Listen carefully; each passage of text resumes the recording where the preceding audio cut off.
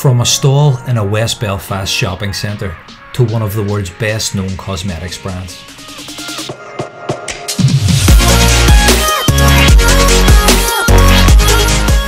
Stocked in 2,000 shops around the globe, this Belfast startup now works with some of the most successful makeup artists on the planet and has witnessed an 800% increase in online sales during the pandemic.